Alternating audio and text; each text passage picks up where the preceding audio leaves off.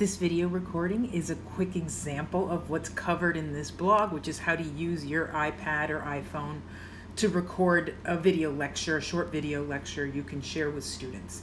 So here I've gone to my iPad, and from the settings I've picked to screen record. I've made sure that the microphone is on, and once that's happened I can come to Atlas, and the blog shows you how to link a series of 3D views into a tour. And what that does is it makes it easy to flip between views that you've already made that are in full 3D.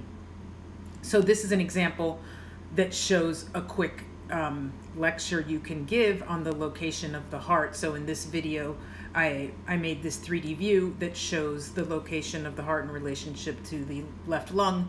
And then here I talk a little bit about, I could talk a little bit about the relationship of the heart to the ribs, and then come here and give this view that's in so many textbooks that shows the heart and lungs within the thoracic cage.